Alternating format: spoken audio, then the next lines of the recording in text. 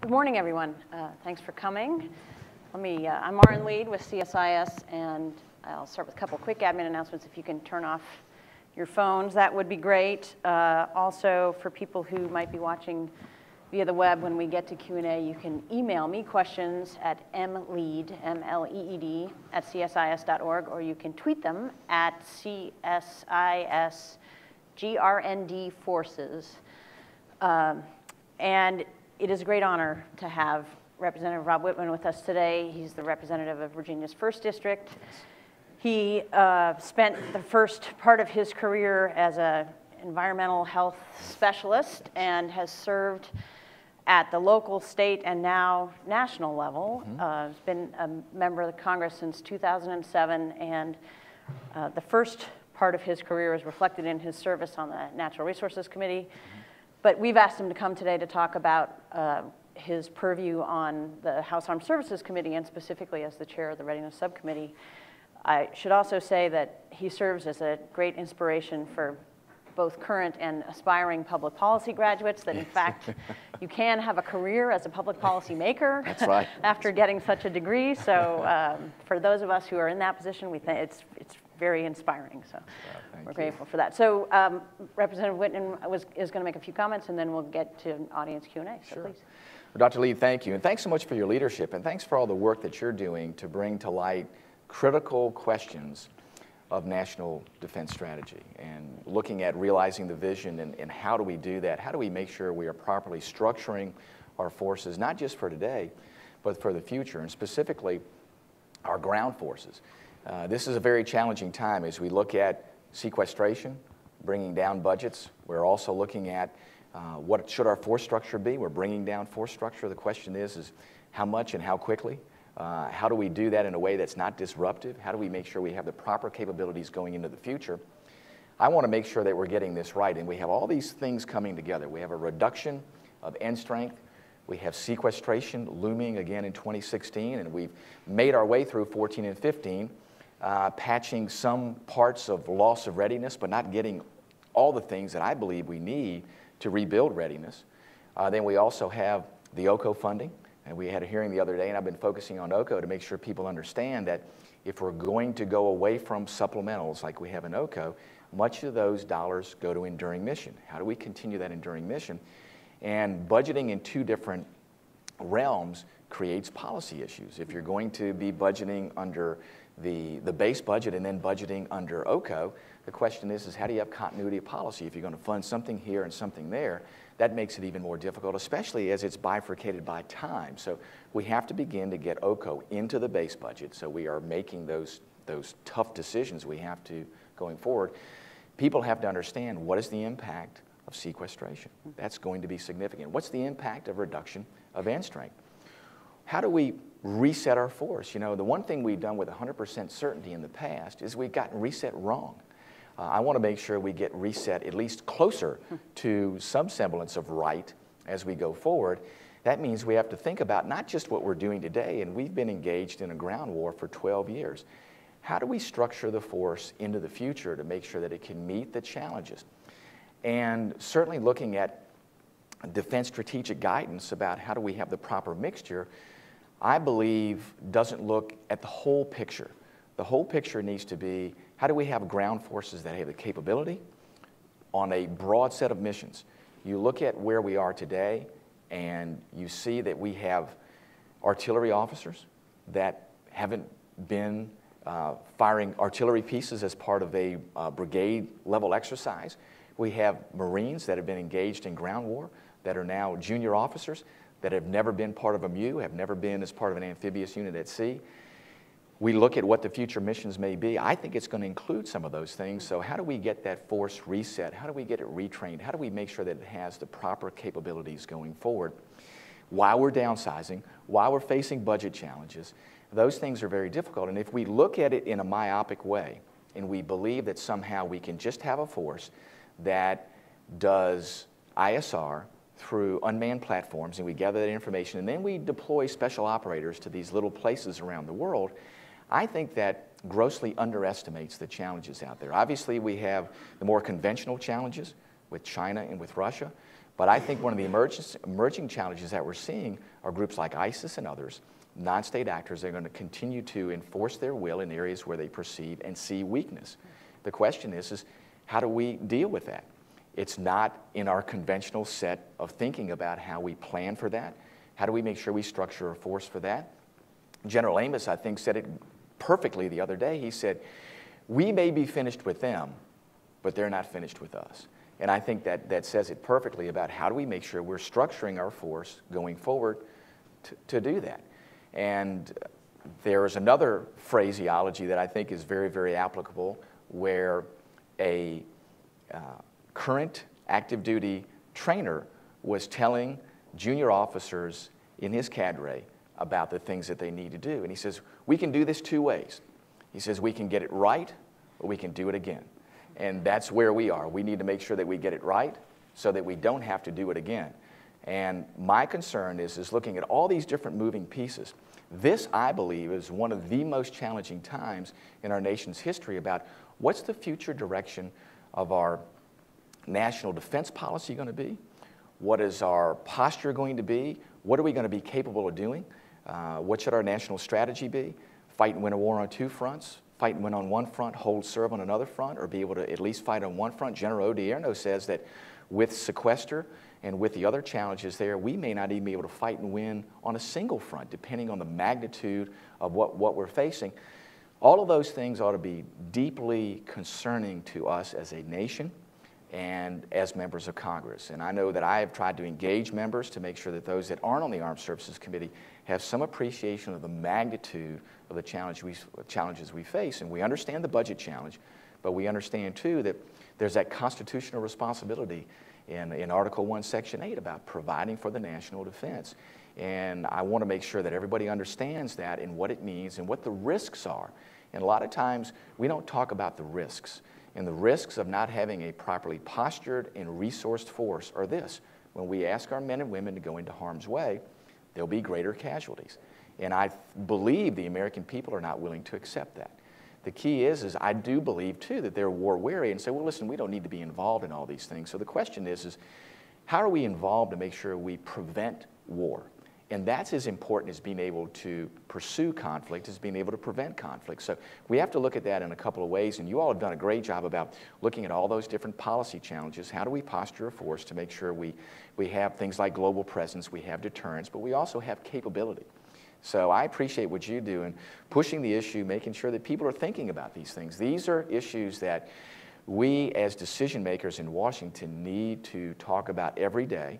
And we need to put them in simple human terms. It's easy to talk about numbers of tanks and aircraft and ships, and I think for most people, you know, outside the defense community, that kind of zips over their head.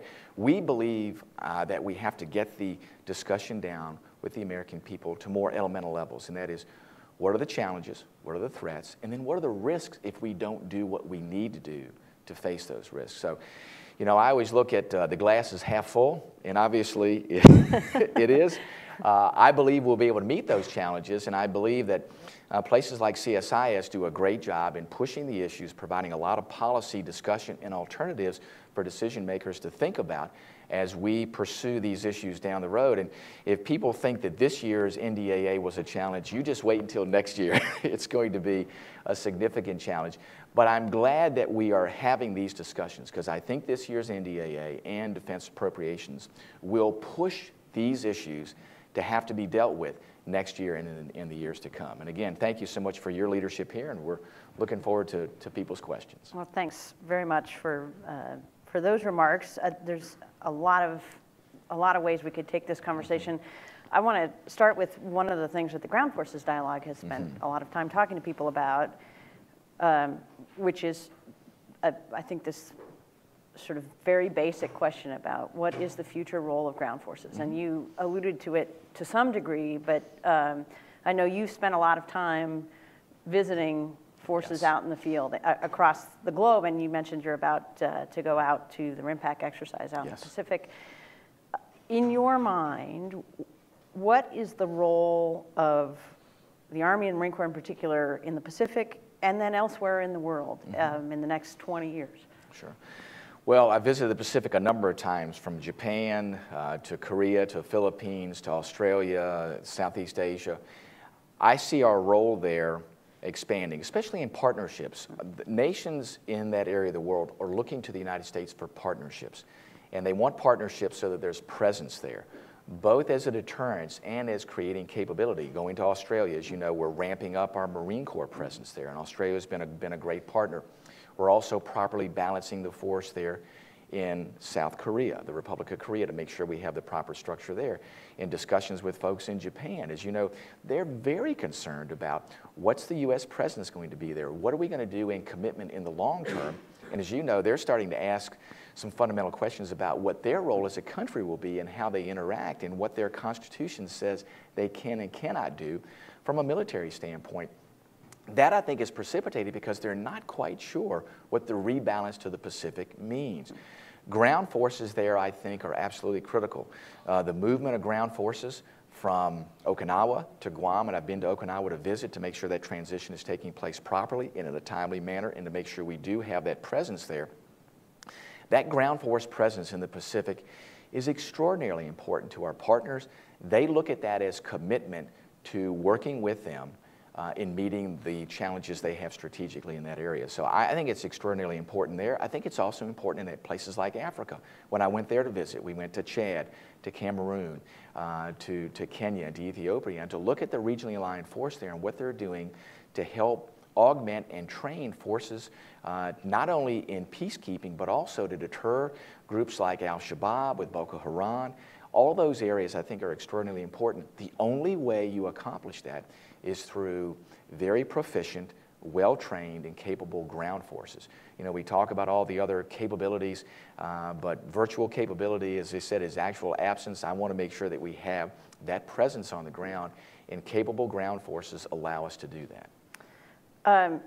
You also talked to some degree about the operational forces learning the lessons of our last 12 and 13 years. One of the other things I think the department is wrestling with is how does the institution, what lessons does the institution take away from that?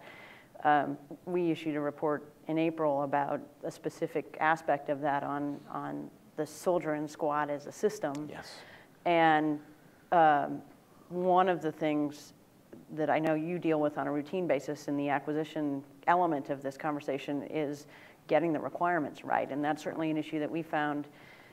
And that fundamental issue of making sure that soldier and squads are well prepared in a way that we found ourselves not necessarily as well prepared as we would have liked the last time. That's sort of right in the Readiness Subcommittee's wheelhouse. Yes. So where do you see, what steps do you see the subcommittee taking to try to ensure that we don't end up in that place again, and that the institution takes away the right lessons about how to prevent that? Well, you point out exactly what the Readiness Subcommittee has been focused on, and that is reset. In resetting it, looking at the soldier as a system, looking at the tactical level, at squad level, making sure that those squads are properly equipped, that they're properly trained, and then how do we integrate them into the total force structure? You know, we look at the conventional element of that. We want to make sure the training takes place and capability and requirements are proper at that level, both in equipment and in capability. But then how do you integrate them at the higher levels? As you know, one of the concerns I have through sequestration is that we had the money at the tactical level to do the training, but then we're missing the money at the brigade level. So you can train at that level, but if you don't integrate that soldier as a system into the larger unit, and you're not able to train as a brigade, or you're not able to interact with other forces around the world when you are asked to go, you'll be working jointly with them. That misses a capability that when you're asked to go, all of a sudden chaos breaks out. And you go, well, gosh, how did we miss that? You know, we're good at this level, but as a system, as you said, integrating the soldier as a system, all the way from the squad level to the brigade level, has to be something that we think about. And how do we properly resource that? And how do we become visionary enough to look at what future challenges may hold to make sure that the soldier is capable of meeting that challenge, and there's enough flexibility within the force as far as capability to say, okay, we can adapt to what we may be facing in the future. That adaptability, flexibility, and then sustainability, I think is going to be critical to future force structure. And that means we got to think very critically about what's the requirements, and then how do we properly posture our force to be able to not only meet those requirements, but to be flexible enough to adapt to not just how can we ramp up in 6 months to meet a challenge, but how can we be capable to fight tonight? And that really gets down to, as you said, to that squad level, because if you're going to be immediately reacting, you have to have that adaptability, flexibility to be able to do that. And that I think is really based in the requirements. How do we get the requirements right? And today, you know, the requirement may be good for today, but I'm not certain that it's right for tomorrow or a month or a year down the road. One last question before I open it up to the audience.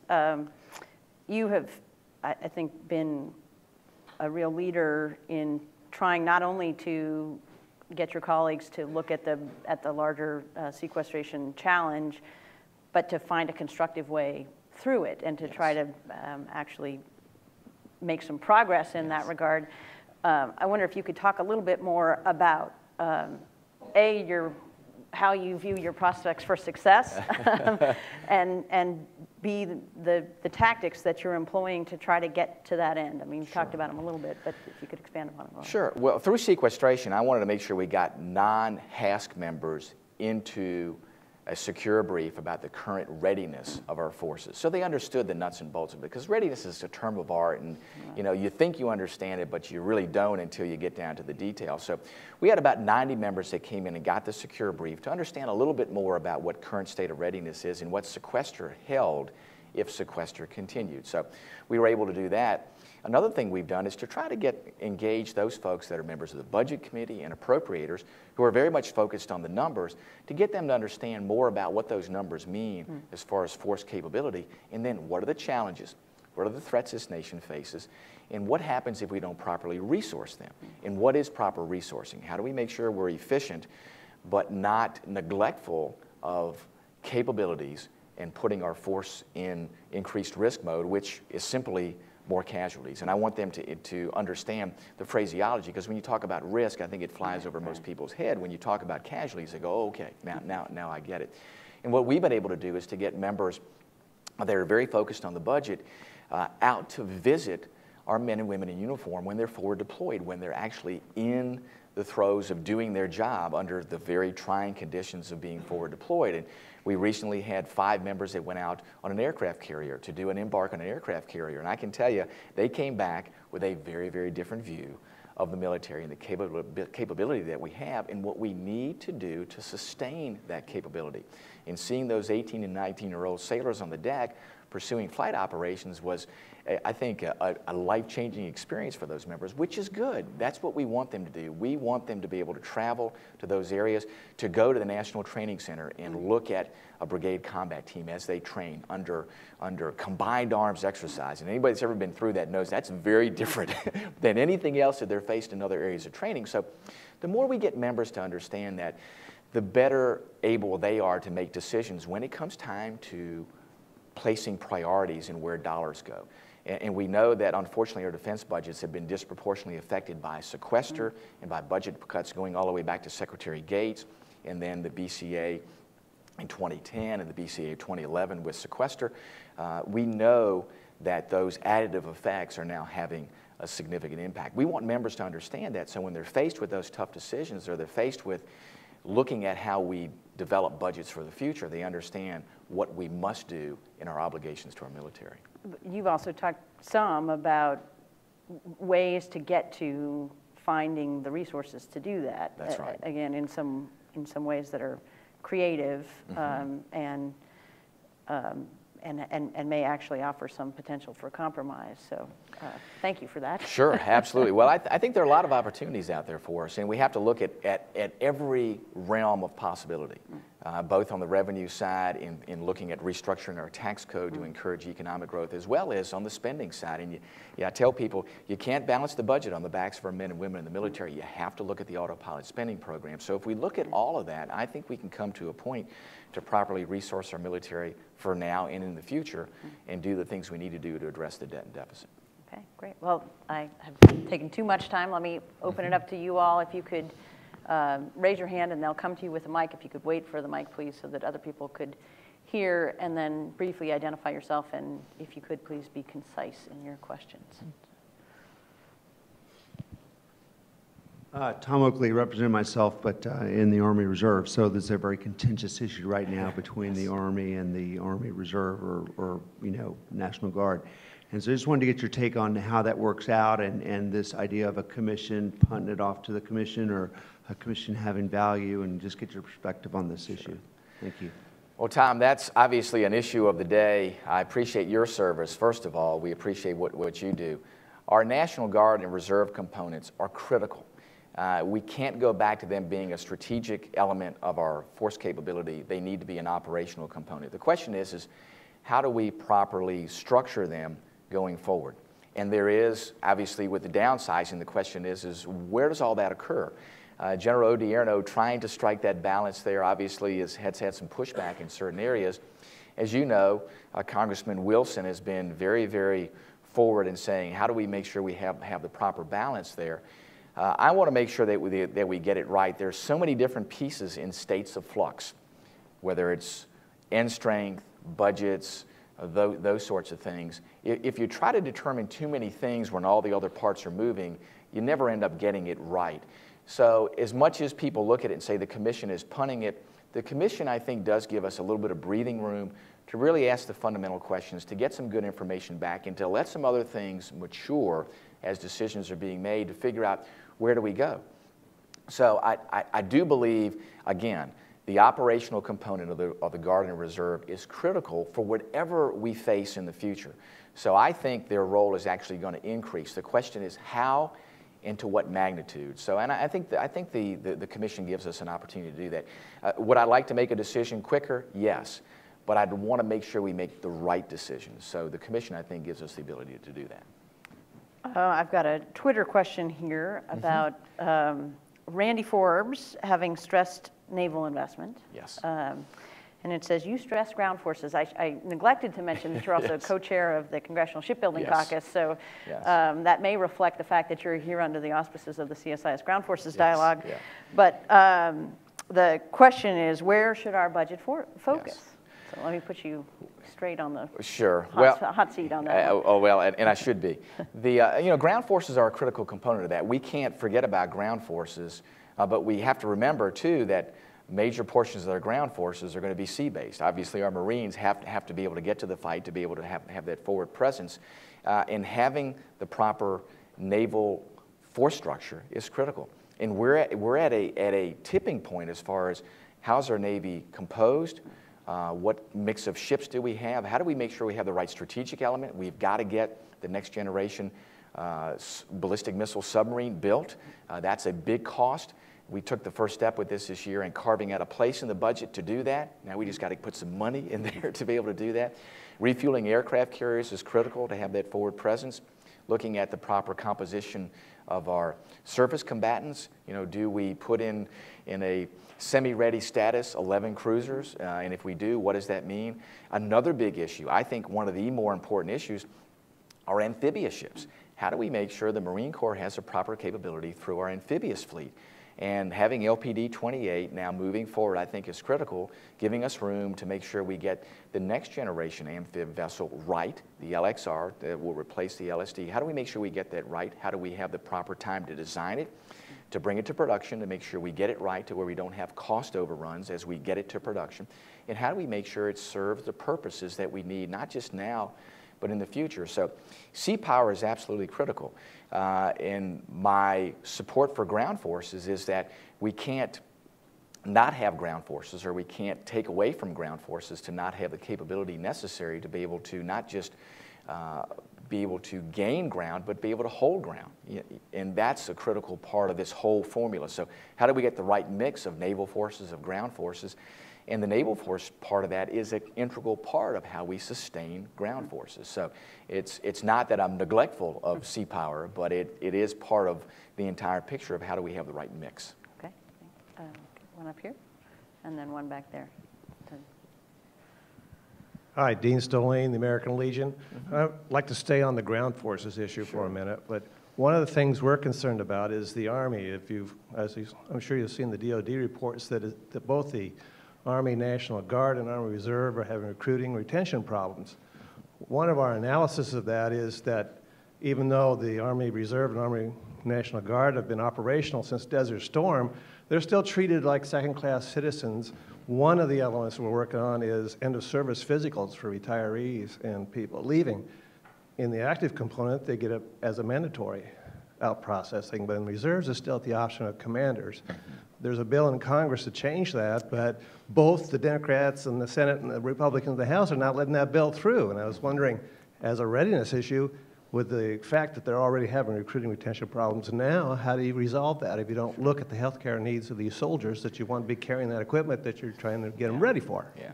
Well, I think the healthcare component of our Reserve and National Guard forces is a critical element of, as you said, how do we make sure we address retention issues there? And recruitment. It also affects recruitment into the future. You know, I see that there is a way forward for that. Obviously, in the whole discussion, that's a piece of how you put the puzzle together. So I want to make sure that we do address that we do assure sustainability of those areas of the force. They are critical.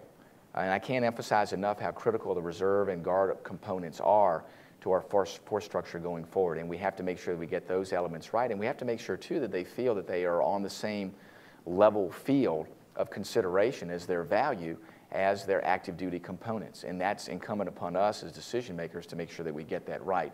I do think ultimately we get there. Sometimes the journey is the interesting part of it. So I am very, very much in favor of making sure that we address that, and I'll continue to push that with other members there on House Armed Services. I think it's a component of several other areas of other committees' concerns, so we're trying to navigate that process through. Well, that's true, but when you look at the VA, which is the #2 budget, Yes.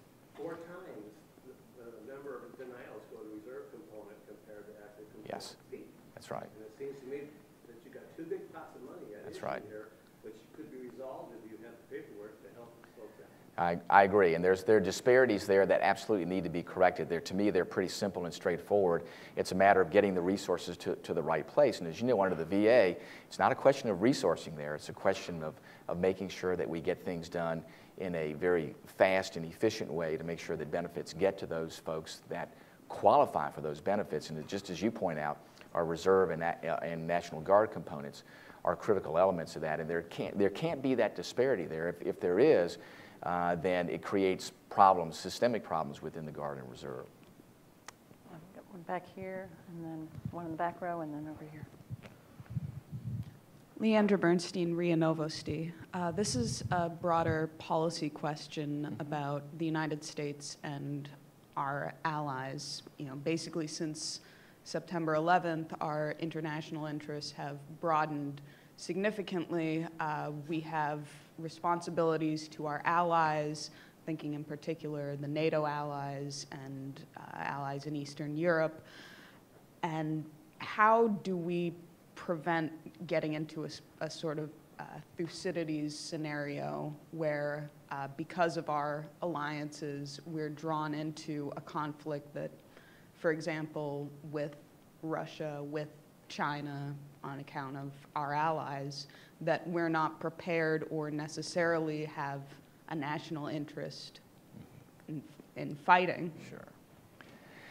Well, that brings up an issue that we've had a lot of discussion about. General Breedlove, the Supreme Allied Commander of NATO, came over to brief us about the situation as it built in Ukraine, Russia, and the Baltics.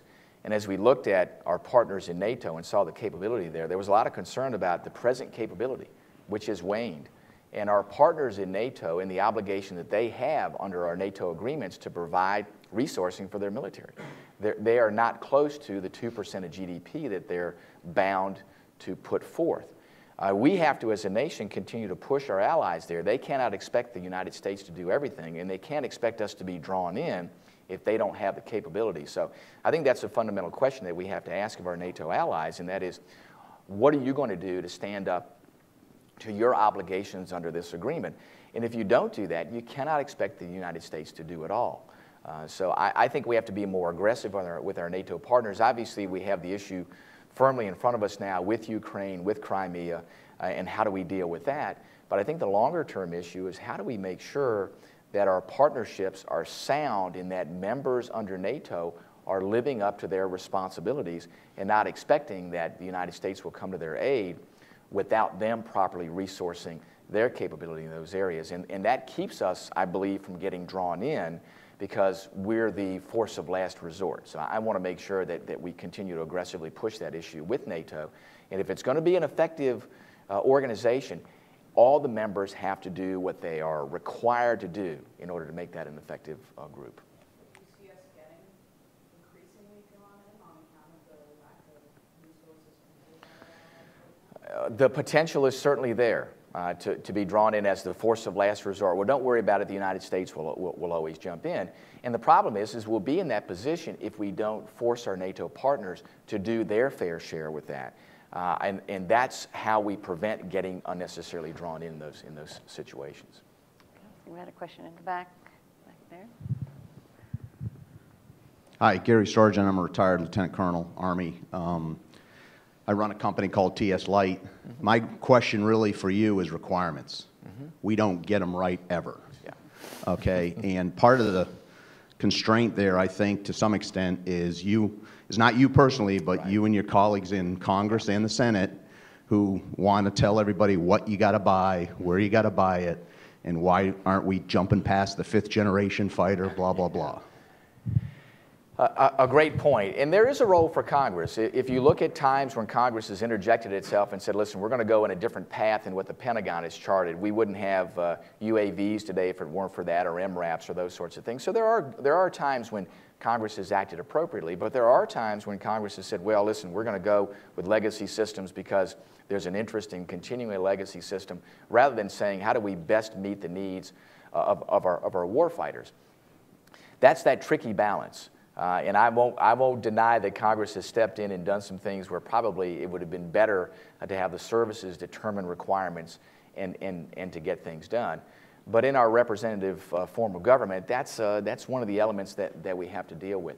The way that we make sure that we avoid poor decision making is to have discussions like we have today to make sure we lay all the options on the table so members of Congress are more informed and more educated about the challenges that we face. How do we properly resource those challenges, and how do we make sure that we have the proper structure in our systems, in our force to meet those challenges. As I said before, there's one thing we've done with 100% certainty is we've never quite gotten it right going forward.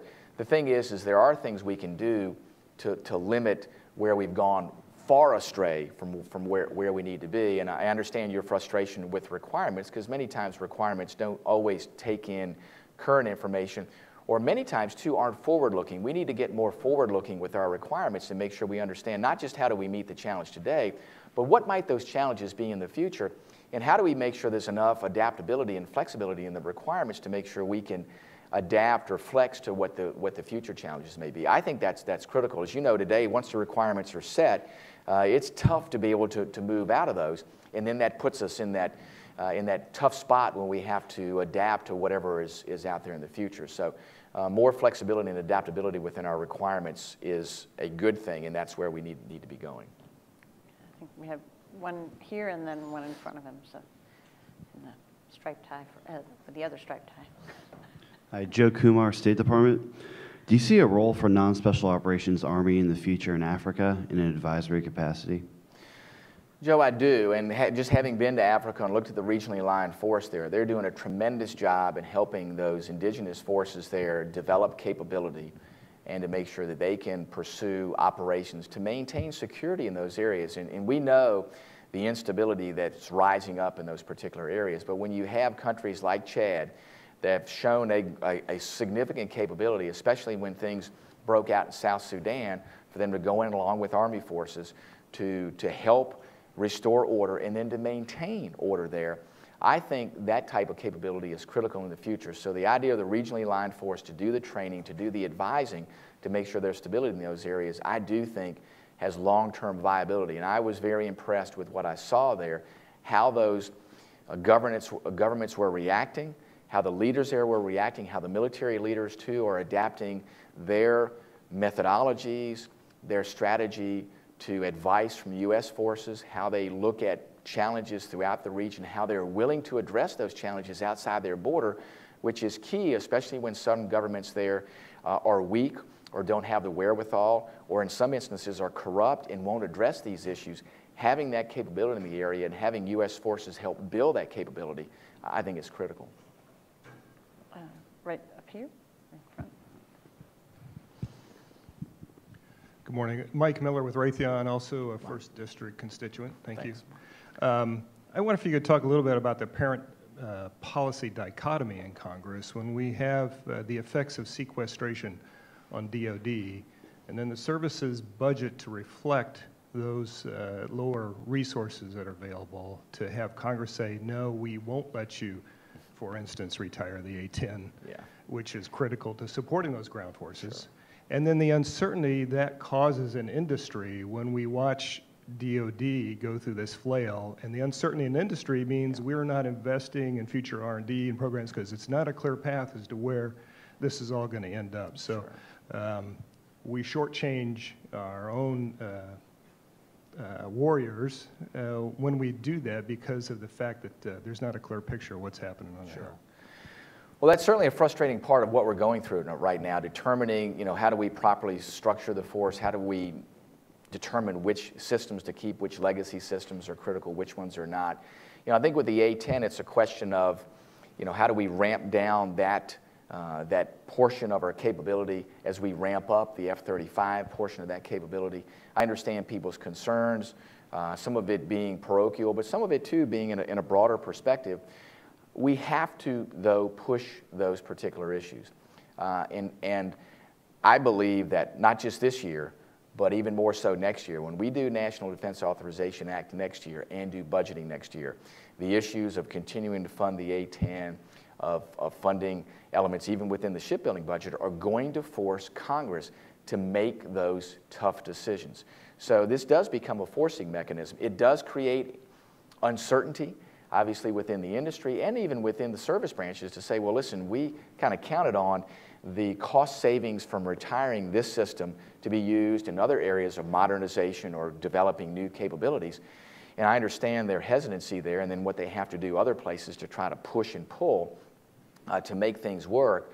I also understand too that we have to be mindful that the suggestions brought to us by the service branches do have merit, and we need to look at what's the effect if we say no to that. And it can't just be simply, well, you guys figure out how to accrue those savings somewhere else, and then what does that mean for other systems or modernization or capability that needs to exist for the future. So I want to make sure we have more of that discussion. Now, on my side, for me personally, I voted in favor of retiring the A-10 because I thought it was one of those tough decisions that we needed to make. Obviously, I'm in the minority on that, but I still think it's a situation that if we don't have those discussions, not just about the A-10, but what does keeping the A-10 as a legacy system mean for the future, then we won't be in a position to make those tough decisions into the future. And I think the uncertainty that you bring up, both within the Air Force and then within the industry, is a real situation that Congress is going to have to deal with. Up here.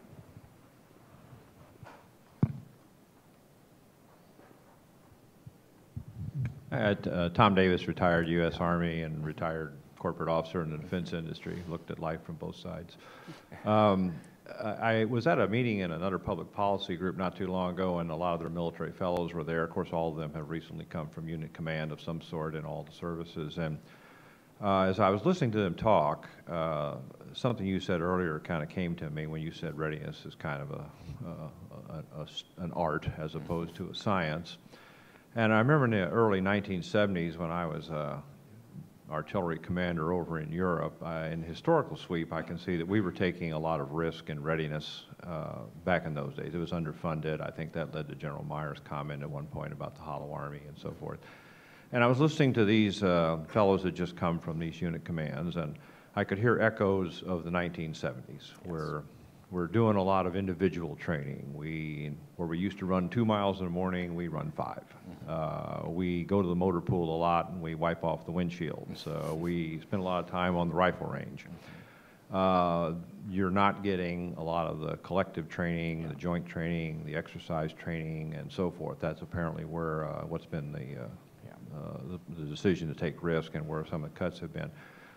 In your comment about readiness is an art as much as a science, are you comfortable that you've got a good feeling from your perspective on the committee about trying to get into the details of the weeds about whether or not you can pull apart what readiness really is? You can be very ready at the individual level and not very ready at the unit level, and that's not going to jump out at you at the C ratings that you're going to get. So I was just wondering if you are comfortable that the committee has a good handle on exactly how they view these things. I think we do. It's always a continual effort to make sure committee members understand with breadth and scope what readiness is, where our current state of readiness exists, and then what do we need to do to build readiness. I do believe folks understand that. It is difficult, though, to look at it at every level.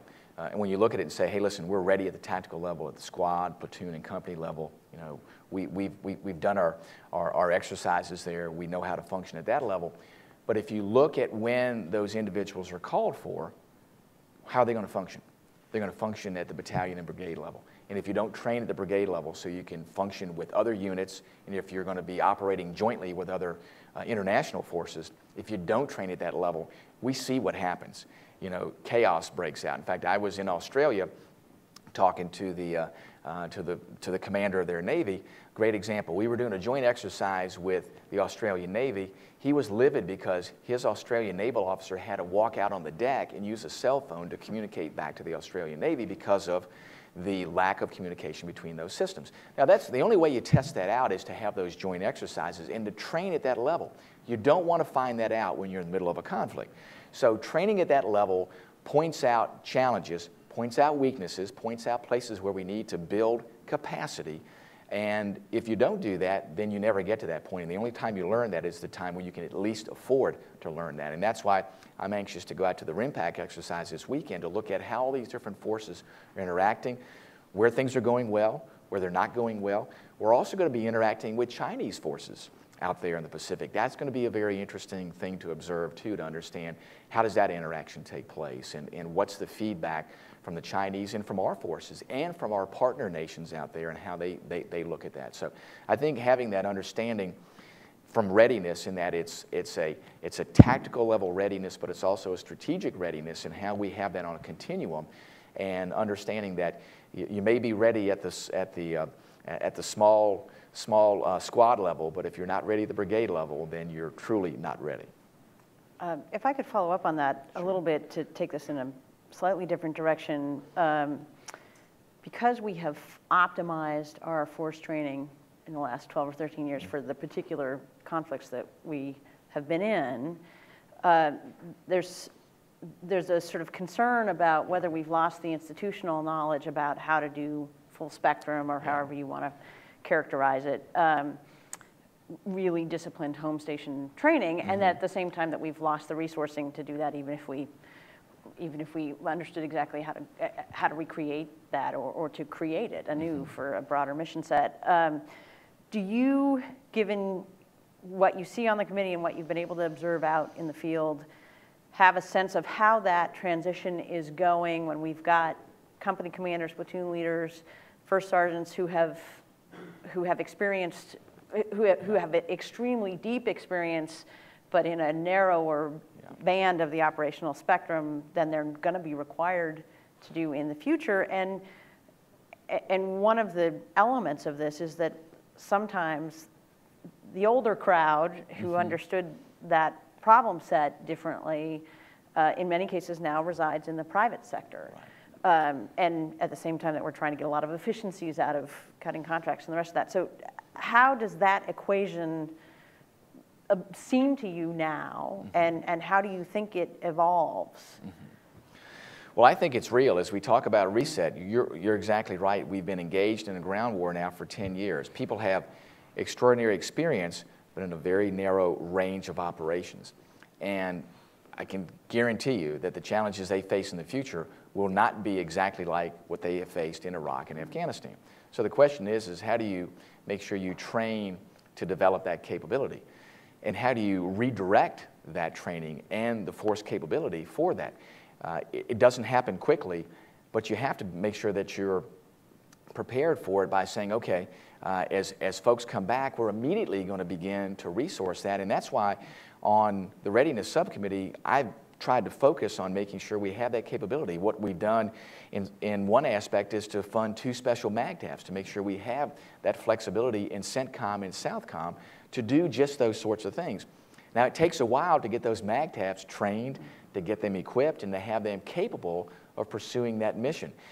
It's up to us as members of Congress to make sure we continue to push that as we look at resourcing, that we emphasize in the policy we direct and the things we appropriate to, is to make sure that that training element gets done. And also in the reset of the force to make sure too, as equipment comes back and as modernization takes place, that it's not modernization and upgrading of equipment for today's mission.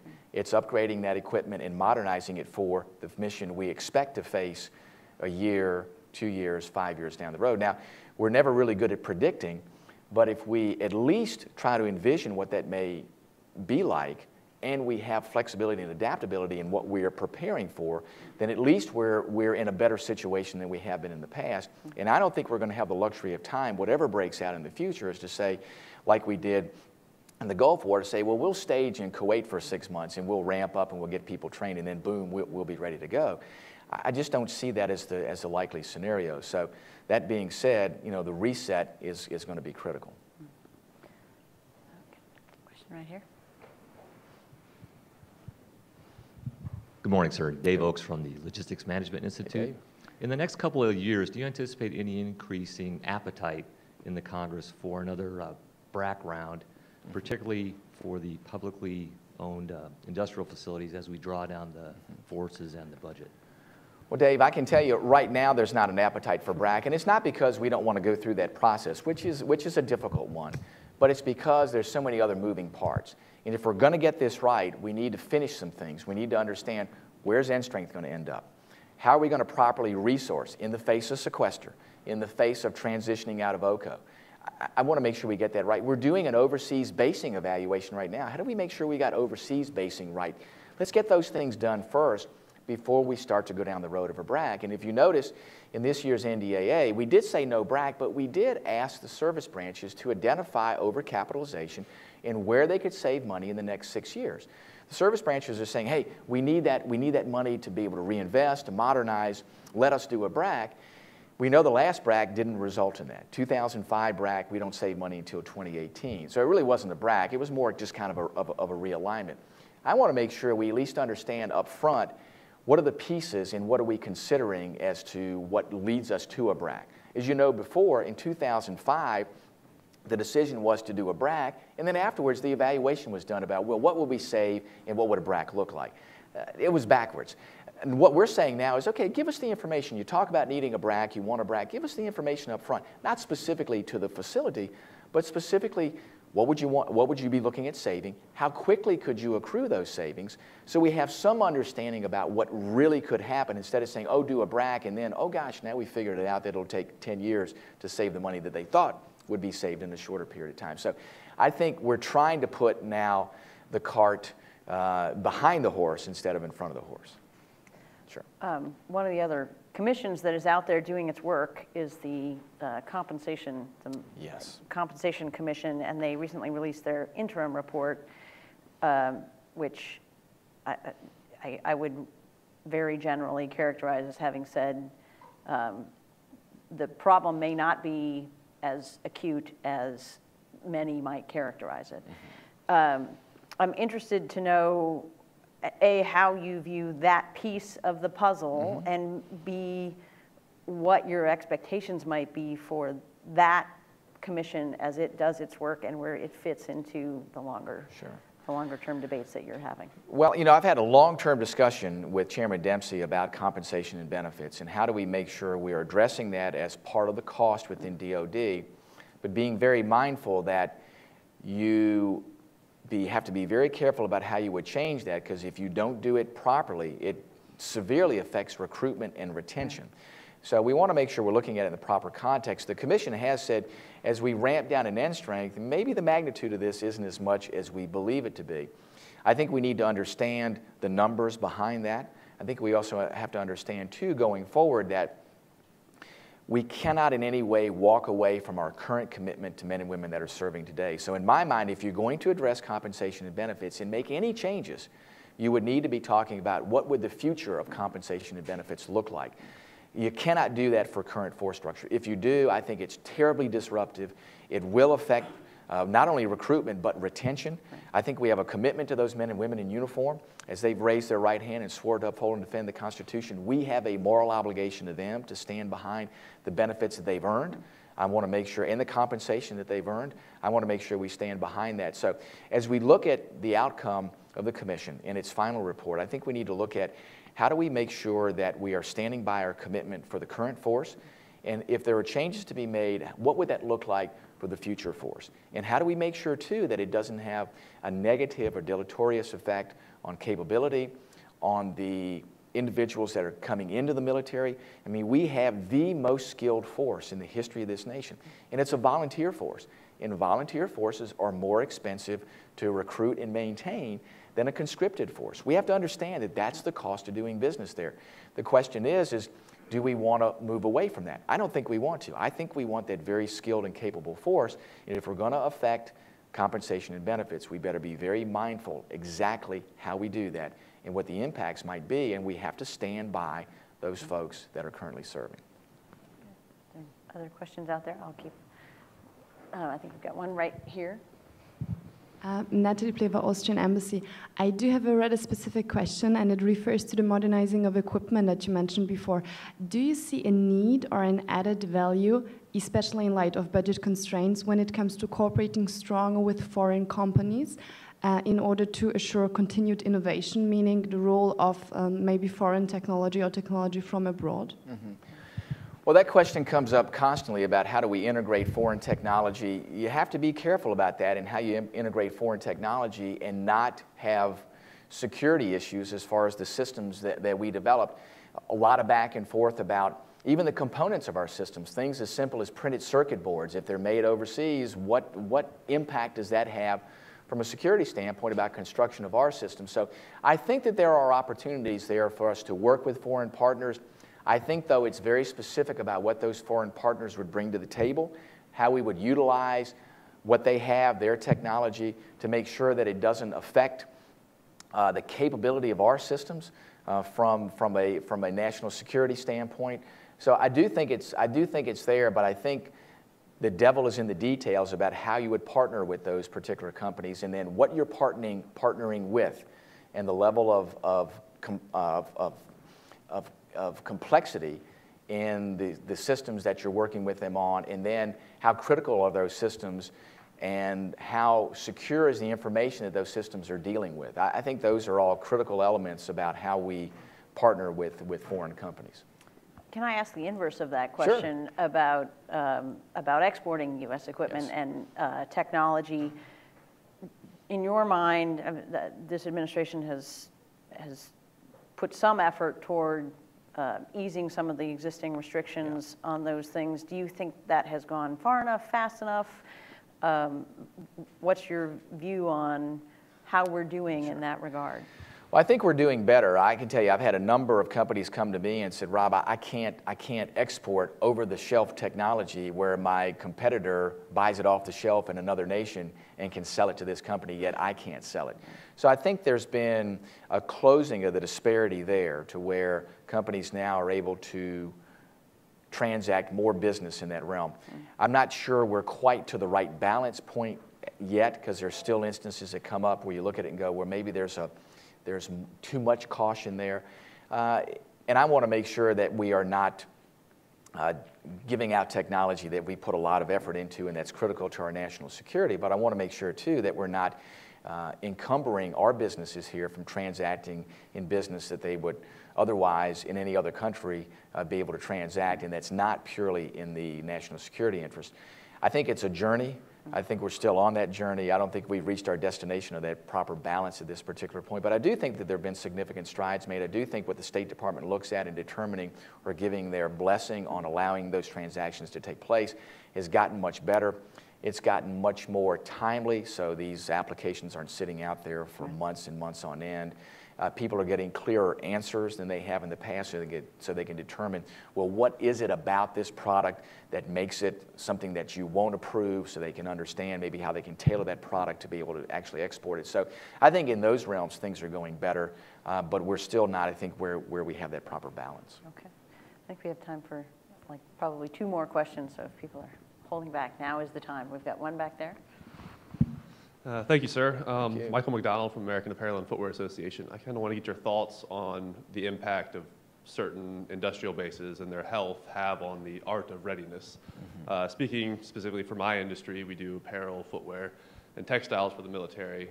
We are not at surge capacity as an industrial base. If we are required for a surge, we are going to have to quite literally stop calling them our men and women in uniform because we won't be able to manufacture enough for all of them. And the general answer I get is all industrial bases are hurting for defense contracting. And while that's true, it's not necessarily a helpful response. And while that entire piece of the pie has been cut by more than half, the piece of the pie that is going to federal prison industries to manufacture uniforms for the Army has grown by almost 200%.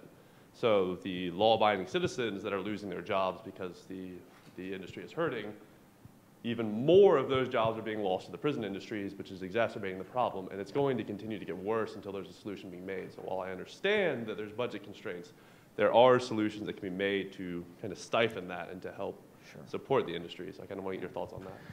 Absolutely. Well, sustainability of the industrial base, I think, is critical, and Chairman Thornberry and I have been working vigorously on acquisition reform. How do we make sure that we are fixing the system of acquisition to make sure we understand how those decisions are made, that LPTA, low price technically acceptable, isn't the driver, that best value is the driver. And again, best value are life cycle costs. And again, sustainability. How do we make sure that it's not just the cheapest to buy now, but how much does it cost to maintain that? If you're buying something that has a low upfront cost, but it costs more to maintain through its life cycle, and you actually end up spending more, that's not a good decision. So what we're trying to do is to make sure we get the best value, and that also in the decision making, that we don't emphasize as much process, but that we emphasize people.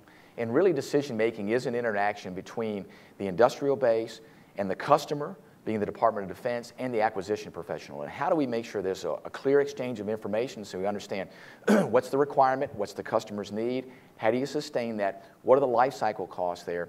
So when decisions are made, the decisions are made in the best interest of our military, but also in the best interest of the industrial base, because sustainability of that industrial base is critical to making sure that we have the capability and the capacity to meet future needs. So I think acquisition reform is a critical part of that in how we make the decision and how we determine the importance of sustainability, which goes right to your question about making sure the industrial base stays viable, not just today, but into the future, and making sure that that capability is there when we need it and how we need it. If I could add on to that question briefly, when we conducted our analysis of the soldier system, one of our conclusions was that the Army in particular did not have a good institutional sense of the health of that industrial base because it's so varied, from very highly technical night vision devices to boots and boot laces even, and things that are generally perceived of as commercial off the shelf, but to some degree are not necessarily, and that the entire system would benefit from a better understanding of what that industrial base actually is, and exactly what its health is. So I think we would certainly encourage any efforts to get a better feel for that. Well, and we've been trying to emphasize, too, the development of a professional acquisition community and building that up, making sure that they have the understanding of the critical nature of the industrial base and all the different aspects of it, from the smallest to the largest elements of it, I think is critical going forward. And as you know, we have through the years had a waning of our acquisitional professional base within the Department of Defense. They are ramping it back up now. The key is to make sure that they develop that understanding And what we've emphasized is to make sure, too, that they reach back to those folks that have had experience from years past so they don't have to relearn the lessons of the past, so they can actually hear from folks that have gone through this, that have been through these times where decisions have not been made in the best interest of the long term, and learn those lessons rather than have to go through those lessons themselves. But you speak of a very important part of the whole acquisition element, and that is understanding all the different parts of the industrial base so we have sustainability. Well, sir, we have, I believe, exhausted our time with Yes. you. We know you have a lot going on, so we very much appreciate you taking the time Thank to you. come. We thank you for your leadership on the committee, and we wish you luck in your efforts. Well, Dr. Lee, thank you for your leadership. Thank you for CSIS and the great things that you all do in bringing forth these analysis of policy to make sure we're getting defense policy right and to make sure we ask the right questions and consider things outside the normal conventional realm of how we would normally address these issues. So thanks again. Thanks for your leadership. Appreciate it.